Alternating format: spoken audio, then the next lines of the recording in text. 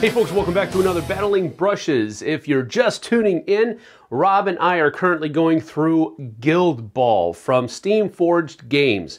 And we're actually doing a couple of themed teams for the person who won this auction on the Jack Vasil Memorial Fund auction last November on BoardGameGeek.com.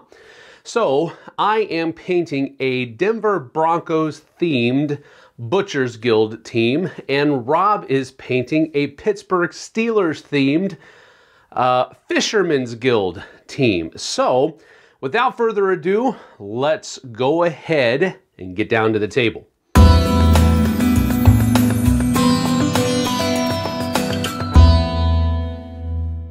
And so now as we're getting back into our Guild Ball teams, Brisket here, I have went ahead and taken just the base colors that comprise. I've decided with all of the models to go with blue leggings and some type of orange top to give it that Denver Broncos look that our client, so to speak, is wanting to have. And then of course any aprons will be orange as well, just to give that offsetter. Now with this one, just like the other one, there's going to be a lot of browns, a lot of leather browns, oak browns from Army Painter.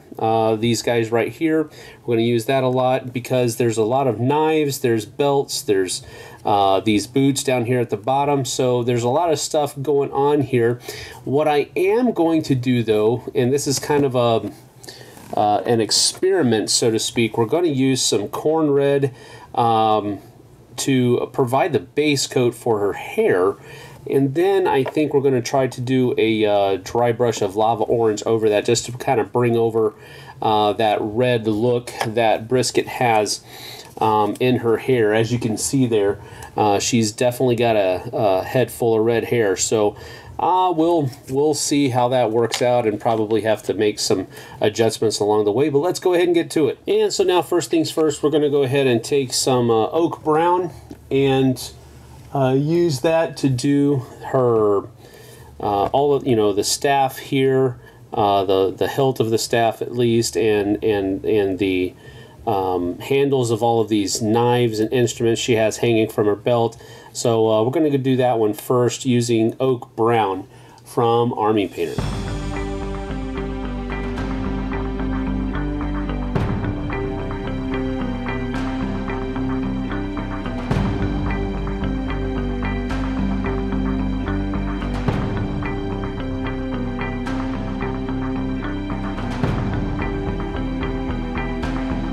And now we're going to take some lead belcher and do the blades all over. You know, the blade that's on the staff here, and then her blades that are hanging from the belt down there. So let's go ahead and do that as well.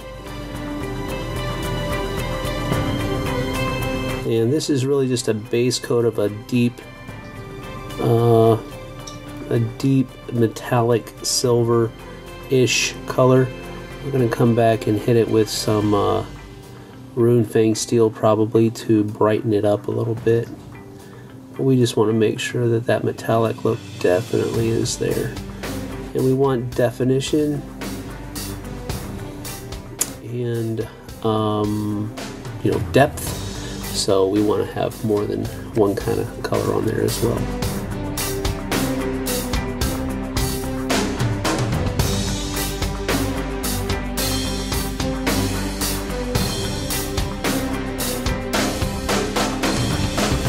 Then next we're going to hit the, you know, the leather strap that's going around her waist, and her boots, and some of the straps that are on the shaft of the staff there.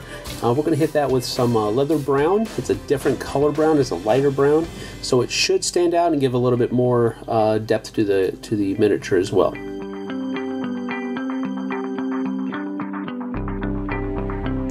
And if it doesn't cover exactly the way you want it to the first time around, that's okay.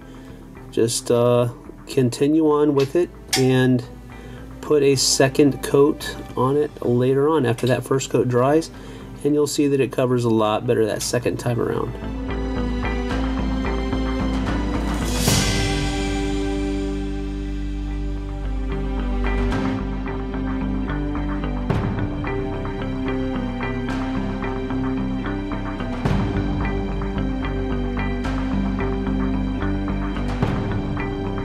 And so we've pretty much got Brisket here done. We're now going to basically just shade the rest of the model. We did a little bit of white here on her hair braids to bring out that white that is in the Broncos color uniform a little bit.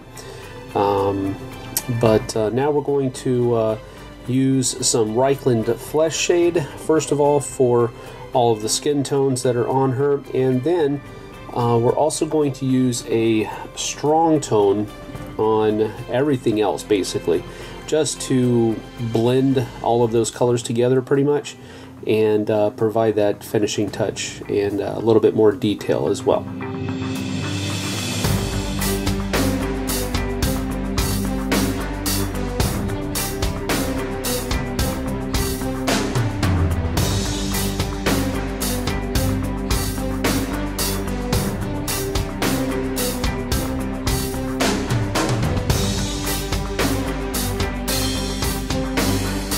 Now, upon further thought, I'm going to go ahead and use soft tone instead of the strong tone, because I don't want it to dinge up too much.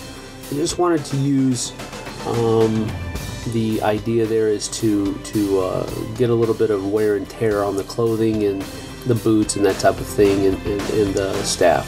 So that's what we're going to do now.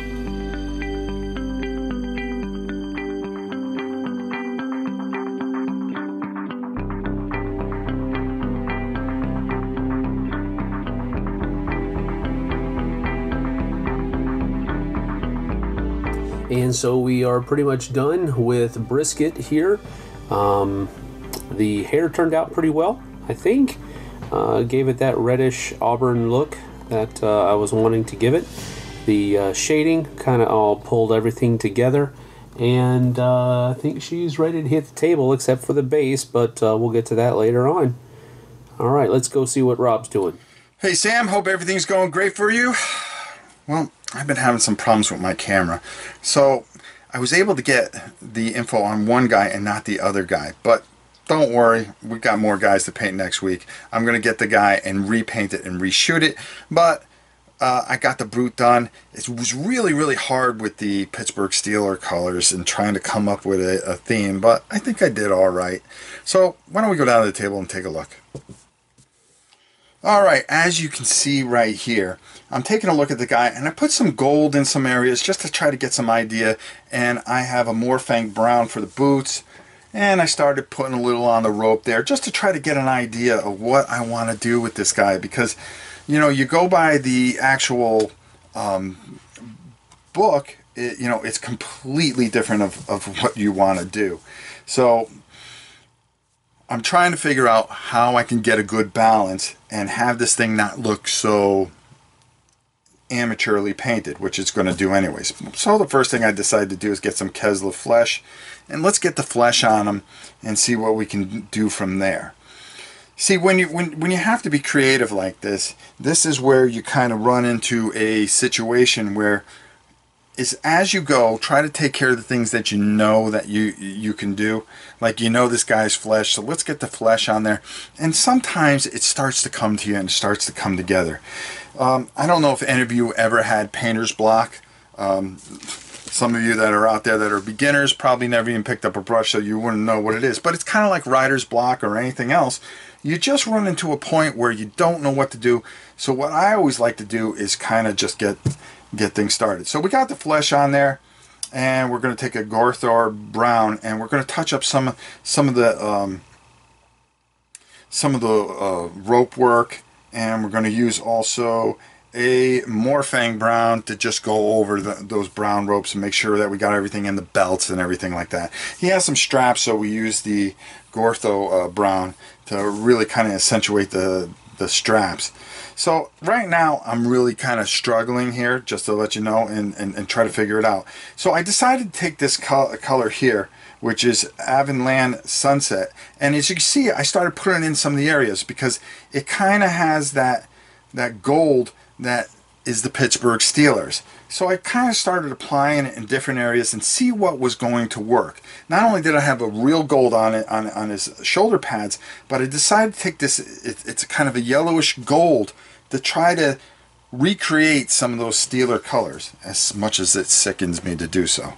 Then I took some lead belcher and just, you know, the hooks, some of the areas in there as I'm pointing to right there.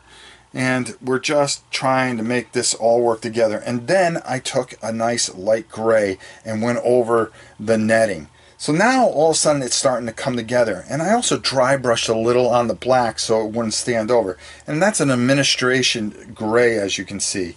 And that really kind of worked really, really well. So we got it right where we were. We glued them onto the base, and I kind of think, okay, now we can add a really nice wash. So we're going to take a Reichland Flesh Shade, and what we do here is we're just going to try to get some of his